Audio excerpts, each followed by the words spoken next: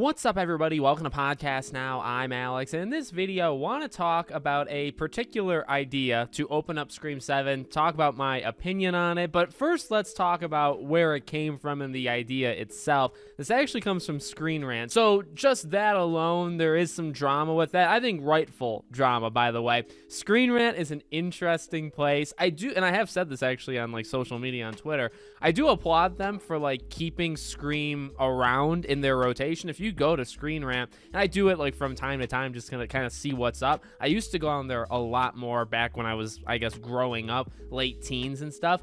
They keep Scream in a pretty heavy rotation. There are Scream articles all the time. I think they actually had done, and another reason why I kind of liked them originally, Pirates of the Caribbean. They always had like theories or like lists kind of articles on pirates. That's my favorite franchise with Scream, probably being my second favorite. So they have something going for them, but ultimately I think as I've gotten older, and especially as I've become more critical of gaming journalists in general, media, right? It's a lot of clickbait garbage. Let's just be real. A lot of it is just to get the attention of people, get those quick clicks. They're very entry line, kind of beginner-like ideas, and that's kind of all they are. But I will say, now, like, is killing Chad and Mindy in the opening, right? That's what we're talking about. So they have an article talking about, okay, well, what if you killed these two off in the beginning to focus on Sydney? The drama around it is I believe Ryan Showers had already floated this idea out a little while ago, and people are kind of claiming that Screen Rant is copying. I wouldn't put it by them. I think that's probably pretty likely, to be honest with you. And I just wanted to kind of address that, right? So it comes from Screen Rant, but this has been an idea that has been floating out for a while. So now, okay, let's take Screen Rant out of the picture. What do I think of it? What does good old Alex of Podcast Now think of it? I'm not a big fan. I gotta be honest. I'm not a big fan of killing Chad and Mindy in the opening. Now, here's the deal. I actually would be a fan of this under certain circumstances that are not present right now. And it's if Melissa and Jenna or Sam and Tara were in the movie. I think if you were doing something with the core four and you opened with one or more of the core four's death, that makes a lot of sense. We've talked about that for like a year plus, right? That was an option. I guess it was an option, but it was something we were talking about, right? Going even into Scream 6. Could you kill like Chad, let's say, in the opening? And little did we know that they made Chad an excellent character in Scream 6, right? But going into Scream 7, I think it would be something you could do. In fact, I think Mindy, again, if, let's say, in the alternate universe, that Tara and Sam were in it, I think Mindy is absolutely a candidate to be taken out. In one way, it's insulting to do it in this situation. And number two, I just don't really think it works. So the insulting part, I think, would literally just come in the direction of you fire, Melissa. You let Jenna go or whatever ends up happening there, right? Those two are gone. You bring in Jasmine and Mason, and this is assuming they sign on, which I do want to address. Let's assume they sign on. You bring them in, and then you kill their characters in the opening. You are effectively saying, screw off to the core four. Now, there are some people that I think would like that, but generally, you have the people that made 5 and 6 a success, and I don't really think you need to, like, full out punch them in the face or punch the idea of the core four in the face. You know what I mean? Even if you want to move the focus to Sydney, which, again, and if that's the idea, I mean, yeah, you can move the focus to Sydney, but you don't have to kill off the entire rebooted, kind of cast or requel cast. You can simply kind of retire them off into the sunset, right? So that would, in my opinion, be the insulting part, where it's not just what you did with Melissa and Jenna, but then also you're bringing the other two in to murder them in the first 5-10 minutes and say, okay, goodbye. And I believe in the Screen Rant article, they talked about how like Sam and Tara would be alive kind of in this concept. I get it, and it is an option. And I wouldn't really put it past them to try something like this. And I guess as long as you keep Sam and Tara around, there's always a chance down the line, maybe you make up or the rights get sold or whatever. But just something would irk me about the idea that you're not making a movie about the core four, but you kill off two of those people. Like that's as simple as I guess it comes to me.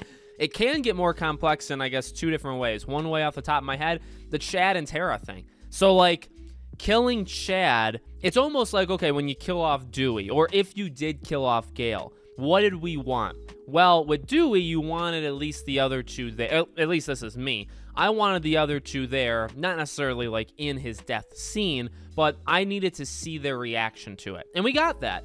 Yes, we didn't get the three of them together. That probably was a big mistake, but we did get their response to that happening. If Gale were to have died in 6, one of my biggest complaints or my biggest worries going into 6, and even as she was about to die, you didn't know 50-50 if she was going to die in the movie, is, whether it's impactful or not in that moment, I need to kind of see how Sydney reacts to that, right? And so to not have Nev in Scream 6, if you killed off Gale, you don't have the reaction. So where I'm getting at, well, Chad, and you could also argue Mindy, but Chad really because of the connection to Tara. If you killed off Chad, okay, why would you do that, right? Well, normally it would probably to get a response from Tara or from Sam and Tara, right? Tara would be, emotionally broken up because she lost her boyfriend, but then Sam and Tara because it would affect their lives, right? Ghostface is coming after them, killed off 2 members of the Core 4, right? So if you kill them off now, why would you even do, what's the purpose? Why do you actually need to kill them off? The single purpose would literally be to eliminate that kind of plot line, the Core 4, from the record books, to me, because if you kill Chad, you would need Tara. You need Tara to kind of react to it. And again, you'd want to see maybe not even just her response, you'd want to see Sam's as well. Another issue is, and this is what I actually said on Twitter, would they even come back, right? So if you're Jasmine and you're Mason, whether or not, I guess you could say, well, maybe Alex, they've already signed on. And there were rumors that a couple people, had signed on. Maybe it was them, but maybe the rumors were fake, right? There's all sorts of rumors that were going on. Some of them are real, some of them aren't. Would you, as those two, come back? And that's one of the biggest things, Jasmine specifically, but I think Mason as well, but Jasmine is very vocal, on social media, and she's got a lot of political stances, a lot of stuff, right? And I'm not saying, good, bad, whatever. She just does. So, okay, well, does she side with Melissa? Is she going to put up, this thing on social media, and they're going to decide, well, we can't move forward with her either? Basically just what's behind the scenes going on there, right? So if you can't even get them back, that's a problem. Then the concept wouldn't happen.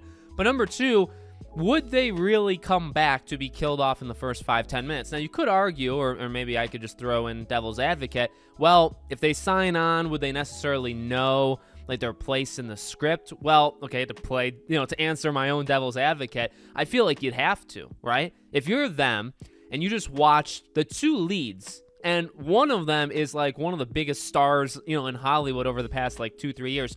If you saw that happen, which clearly they did, don't you have at least a little, want to see the script, right? Because you're going to say, okay, well, you just did that to them too. Scream 7 is all up in flames. We don't know what's going on. I need to know my role in this movie before I sign. I'm not signing on to not know. And there's another dilemma, right? Would they even sign on off of principle? You could argue, we've talked about that, right? Nev Campbell, when she was asked, she kind of made it sound like she'd still be up for it, if everything kind of works out. You can have, sadness and even maybe hate towards some of the people that did what they did to Melissa and Jenna. You can have that while also still participating in the project. That these are people that also were okay enough to work on the project when Nev Campbell wasn't getting. And I'm not saying that makes them evil or anything. That's just what happened. So yeah, it is possible that they would come back even though all this stuff happened to their friends. That could happen. But even if it does, would they come back for 5-10 minutes to be killed, in the opening? And that's a lot of things to what ifs. Those are a lot of what ifs that all have to come out the same way in order for this to happen. So I don't see it happening. It depends obviously on who they get back, but if Sydney is the primary focus, maybe it's an attack on them or Mark and the kids, right? As we've kind of discussed, or if you bring Courtney Cox, you bring in Hayden Panettiere, maybe you can go after Kirby. That would make more sense still because of the connection to Gale and Sydney. Yeah, she was connected, I guess, to the Core 4 for one movie, right? But you could still make it work. So I feel like there's other options. I really don't see how a Mindy and Chad thing would work because you would need the other 2. And without those other 2, and we've said this, do you even try to get them back at all? I think it's 50-50 because they're just not the two most important people in that four-person group. They're the two least important. So I'm not saying they're terrible. I love Chad's awesome. Chad's an amazing character. Mindy's had her ups and downs. I think Chad is overall the better character, but I don't know. I think neither of them make too much sense anymore, like at all. So maybe you could argue that with Kirby as well, going after Scream 4 into Scream 6, but I think it's a little bit different kind of situation with these two. So let me know what you guys think in the comments. Make sure you're subscribed to the channel, bell icon turned on, and I hope to see you all on the next one.